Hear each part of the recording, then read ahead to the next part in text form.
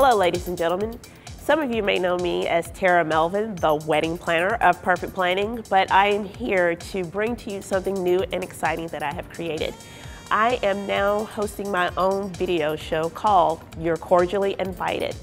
It is a video show that's gonna showcase some of the premier wedding professionals in the Washington, D.C. metro area, spotlighting them and letting you aware of who they are as individuals and also getting to know them as wedding professionals. So I invite you to come join me monthly as we go into the day in the life of these wedding professionals within the Washington, D.C. metro area. So again, you're cordially invited.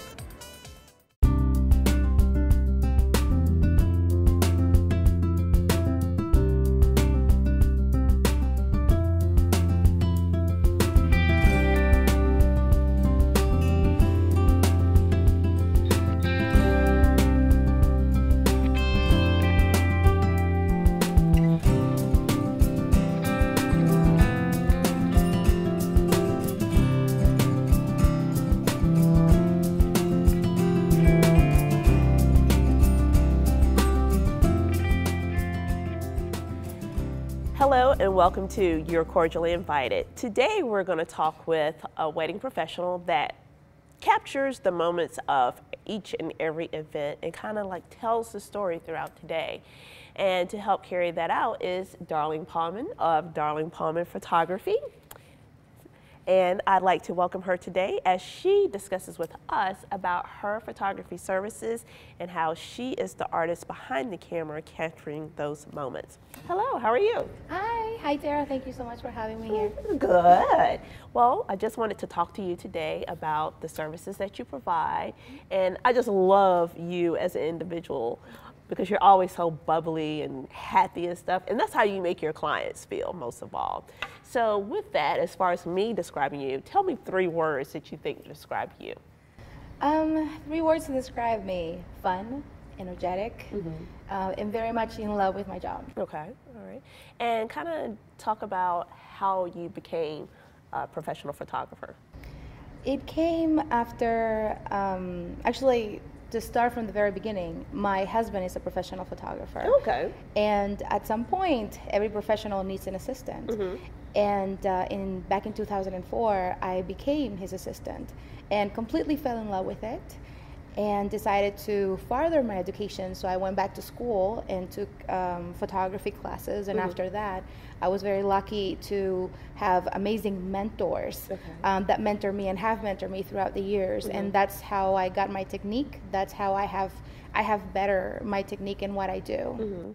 And as far as technique, how do you describe your photography work?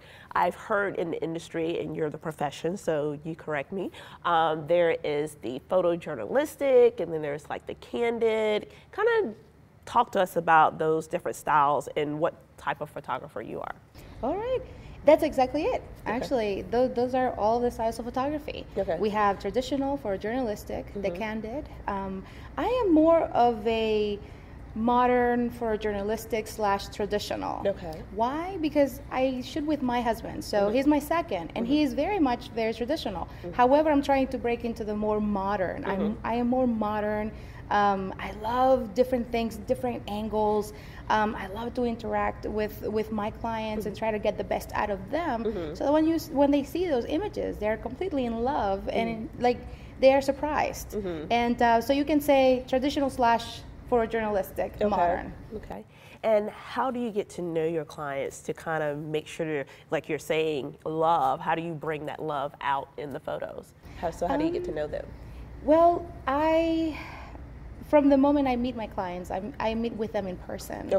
From the very beginning, I ask questions, and once they have hired me, they get a lot of emails and questionnaires, and I always advised all of my clients to to set up a time for an engagement session. Okay. An engagement session is the best way to get to know your photographer, to get to know the way he or she works. And I also get to know my clients. Okay. I see what they are, not only individually, but together. I know how to make them smile. I learn how they interact with words that I use. And I make sure to pay attention to their body language, and that's exactly how I do my job. Okay. It is that way that I am able to get the best in them, and projects that into my images. Okay. I just recently had a client, and she was stating that, oh no, I don't want to do the engagement session. And then her next statement was, well, I really don't want the photographer to take photos of me because I don't like being in photographs. So I was just like, okay, well, don't you think the engagement session would be that great time for you to get to know the photographer and the photographer to get to know you? Do you feel that same way about the engagement session for those that do not like the camera? Absolutely. Absolutely. I am a photographer, and I used to think the same way. I am not very fond of being in front of the camera.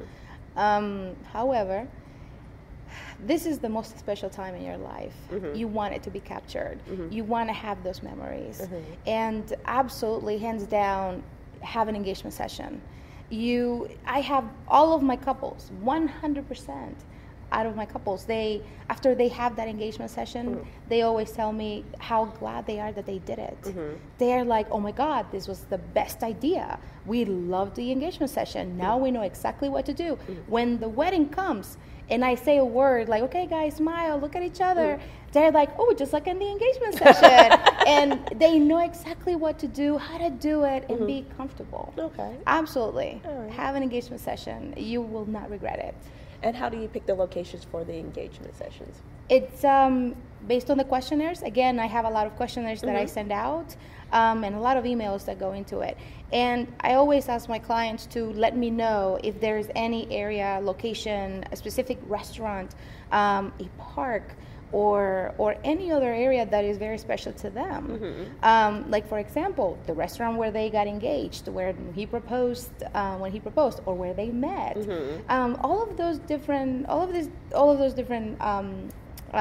locations are very important, and absolutely they mean the world to them. Okay. I have clients that are from out of town, so when they come and get married in DC, they want to make sure to portray and to have images of the DC as a backdrop, because they want to show their clients, they want to show their guests, that they're getting married in this beautiful city. And of course, they want the city to be a part of their day. Okay.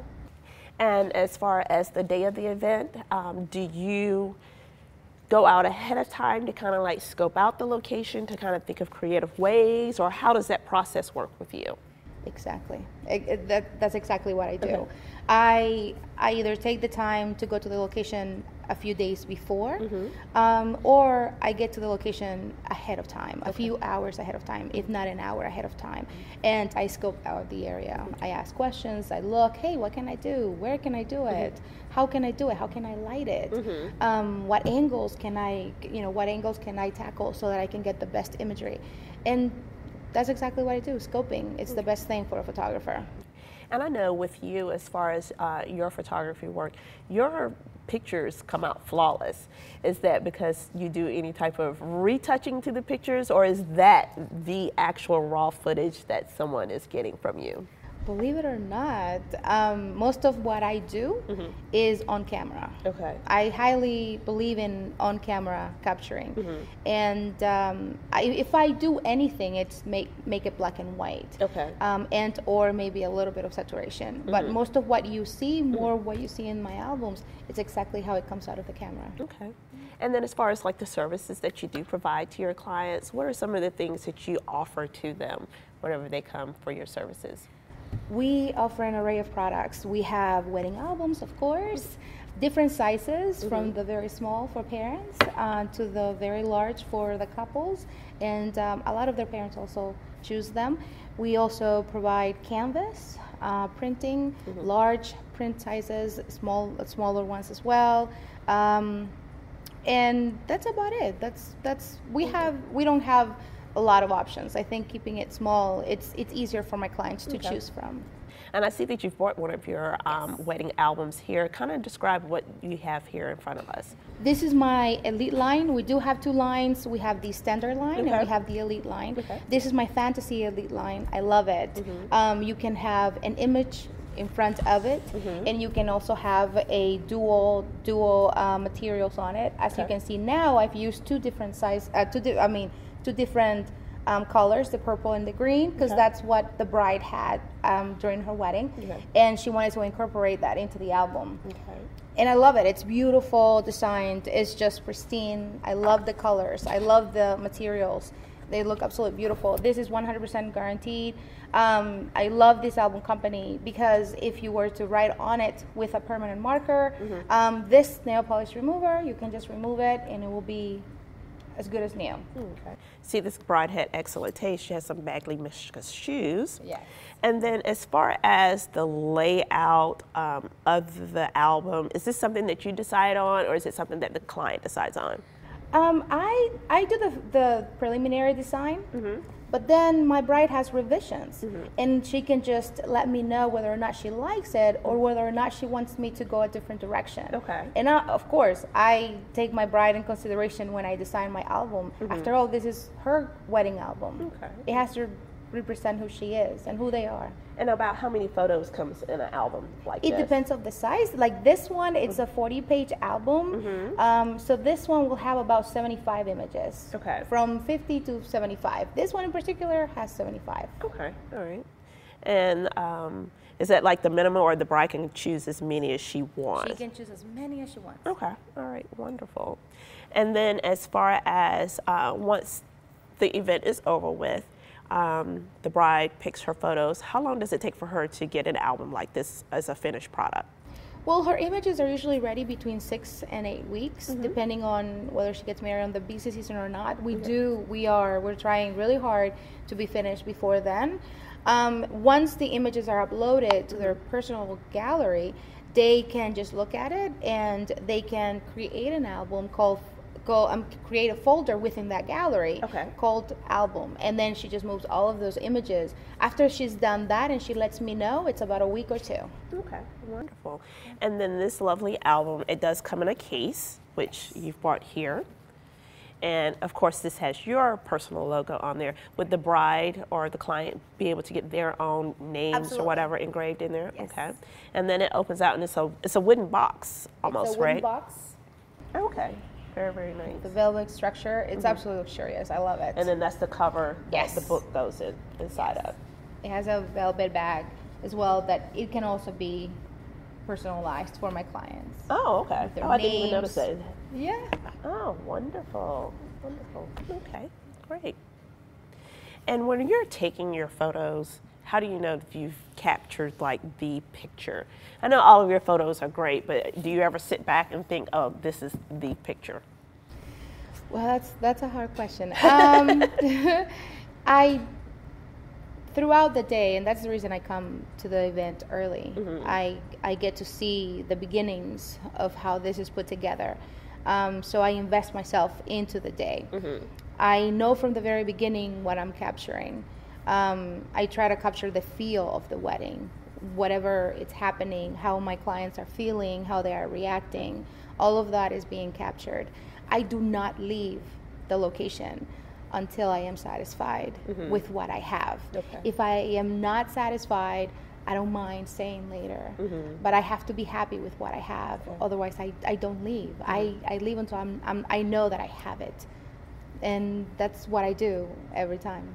As a photographer, do you go to any extremes to capture that one particular photo? Like jumping in tree? Yes, I do.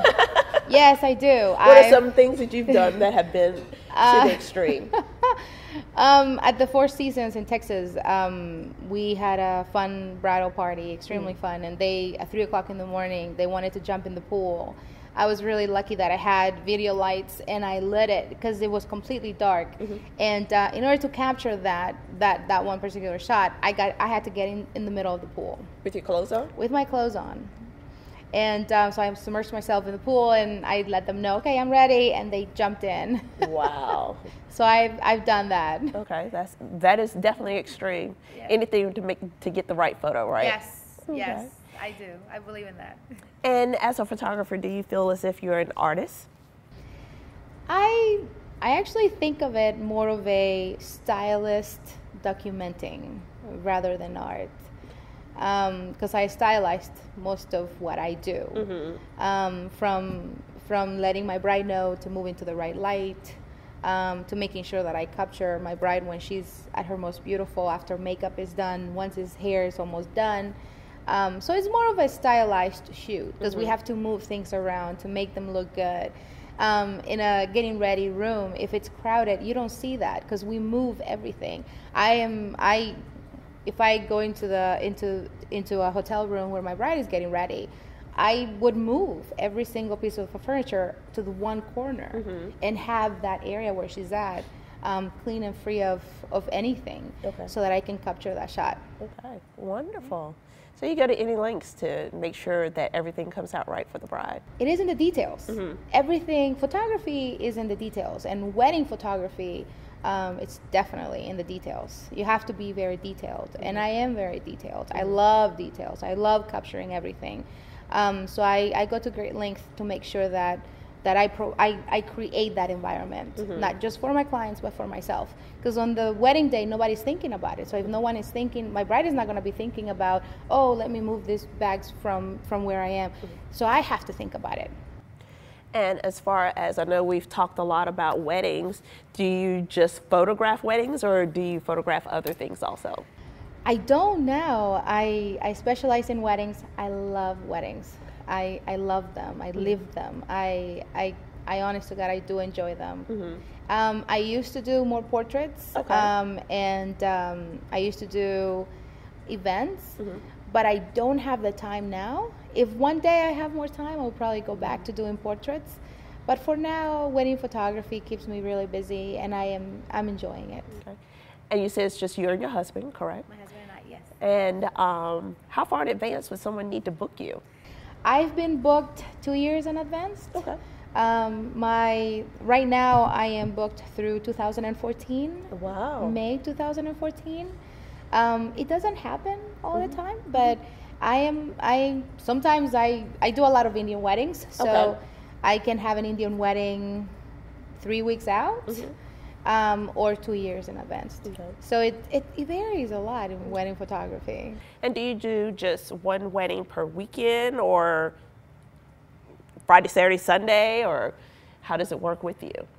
In 2011, during the Hurricane Irene, that weekend, I did 5 weddings. Wow. Yeah, Thursday, Friday, Saturday, Sunday, and Monday. Wow.